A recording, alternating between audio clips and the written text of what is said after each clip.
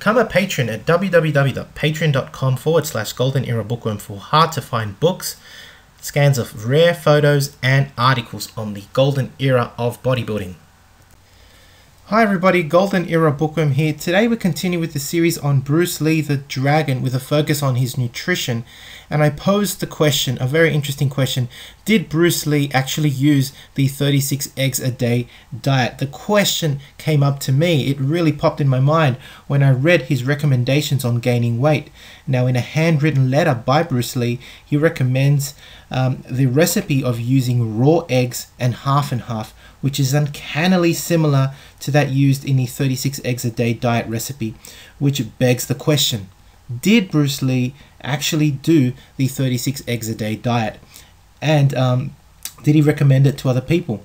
In order to really answer this question, we have to analyze and examine the letter written by Bruce Lee. So let's go straight ahead and do that.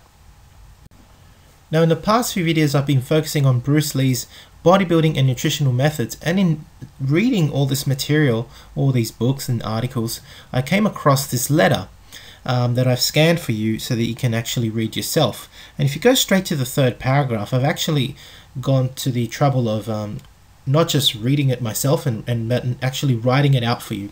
And you can read the third paragraph, and it clearly states: add peanuts, eggs with shells, that is the eggshell, and bananas into the powder, that is the protein powder, with milk, and mix them in a blender. If you really want faster results, use half and half instead of ordinary milk.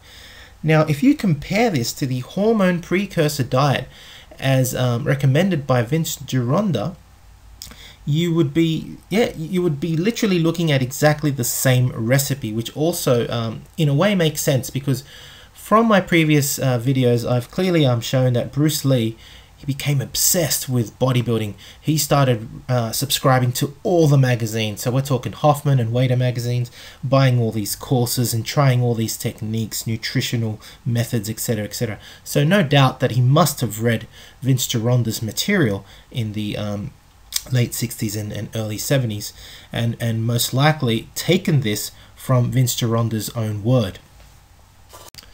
So when we look at Bruce Lee's weight gain shake, which contained peanuts, raw eggs, bananas, protein powder, mixed with half and half in a blender, one has to admit that it is very, very similar to Vince Gironda's special protein drink. There are differences though. I mean, Bruce Lee's drink contains peanuts, and two, he doesn't specify the amount of each ingredient. When we look at the Vince Gironda's special protein drink, which actually specifies all the amounts as given below, it is very similar, but let's have a look anyway. Vince Gironda's special protein drink contained 360 ml of half and half, a mixture of milk and cream, 12 raw eggs, a third cup of protein powder like Blair's protein powder, which is egg and milk protein, and a banana mixed in a blender. So there are some differences. For example, Bruce Lee's drink contains peanuts, and two, we don't know the amounts of the ingredients in Bruce Lee's drink. When I first looked at both recipes, that's when I asked myself the question: did Bruce Lee use the 36 eggs a day diet? I don't really think so. Although he recommended this weight gain shake with raw eggs and half, because they are high calorie ingredients, Bruce Lee has stated that he actually never used half and half in his own protein shake. So I don't think he used the 36 eggs a day diet. I only think he recommended a similar protein drink to his friends for gaining weight. So there you have it. Bruce Lee had most likely read quite a lot of Vince Gironda's recipes and ideas to come up with his own weight gaining shake, which was very, very similar to Vince Gironda's. Although he recommended the drink, he didn't actually, from what I understand or from what I've read, ever do the 36 eggs a day diet. But it's an interesting question nonetheless. I hope you've enjoyed watching this video. If you have, please give it a thumbs up. Subscribe if you haven't to the Golden Era Bookworm. Leave me your comments and thank you for watching. If you'd like to donate, please visit PayPal. The details are given below. You can become a patron on www.patreon.com/Golden Era Bookworm, or visit my website for hard to find courses which are now available.